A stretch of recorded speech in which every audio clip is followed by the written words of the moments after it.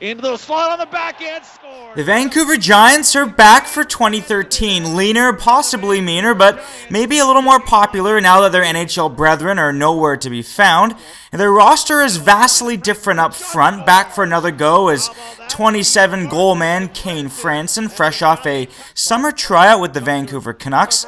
Also back in the mix, Marek Tvrdon. A fine season last year saw the 19-year-old collect 31 goals and 74 points in 60 games, good enough for second on the team in 2011.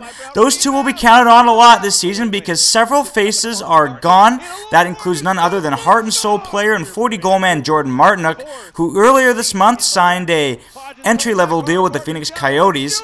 But also gone, how about their captain, the pint-sized wonder boy Brendan Gallagher, undoubtedly the Giants' best player in 2011, 77 points, 41 goals in 54 games played, and a bronze medal in the World Junior Hockey Championship.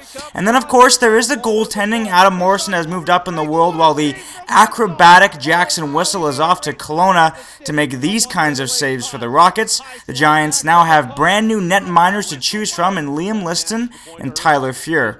Like every team from last year, the Giants look a little bit different. Their headliners have rotated, and they'll count on Cain and Tvrdon, no doubt.